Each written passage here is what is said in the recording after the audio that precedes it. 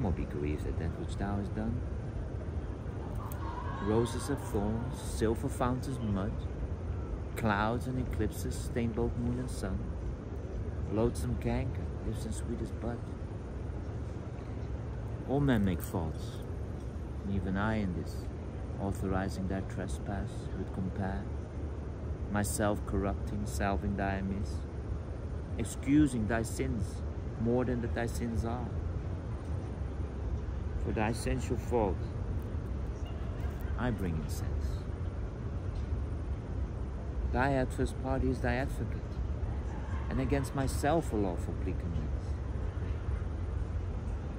Such civil war is in my love and hate, that thine accomplished needs must be to the sweet thief that sourly robs from me